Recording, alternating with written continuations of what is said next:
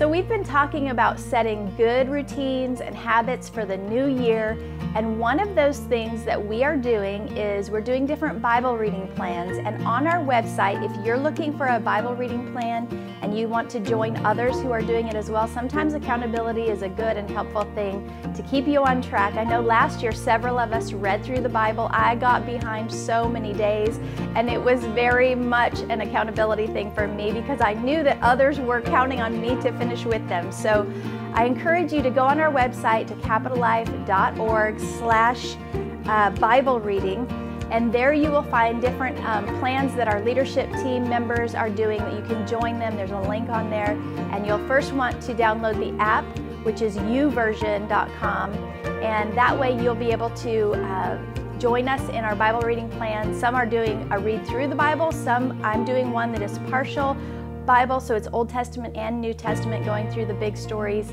and finding Jesus in everything that we do. And so I encourage you to do that so that every day that you're in the Word of God. And then also prayer. We of course want to read our Bible and pray every day, like the Bible song, you know, when we were little kids, we would sing in church, read your Bible, pray every day. And so this is a discipline that we want to encourage, and if you are looking for a place to pray and to learn how to pray, we encourage you to come on January 20th at the church from 7 to 8 p.m. and we will have a time of praying together. We encourage you to email prayer@capitallife.org if you have any questions. And I know that Boris and Victoria will be there and be leading our prayer time, so we encourage you to be there for that, and there will be more opportunities for prayer times in the future as well, so be looking for those. Also, we're looking for life group leaders. We are about to launch new life groups for the winter season, and so we are encouraging you to go to capitallife.org/groups, and you can apply by January 17th or email Julie@capitallife.org if you're interested in leading a life group.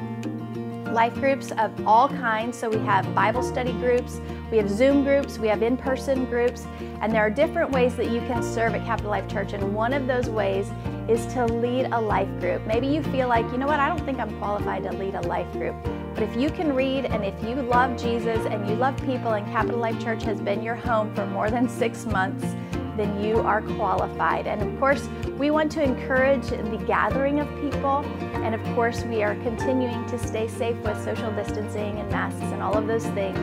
But we want to make sure that you are connected because it's so important that we are growing in our relationship with Jesus and with one another. So we encourage you to do that. Go to our website and look around, find out how you can get involved, whether it's outreach, prayer, Bible reading, life groups, whatever it is. So God bless you, and we look forward to seeing you soon in this new year. God bless you.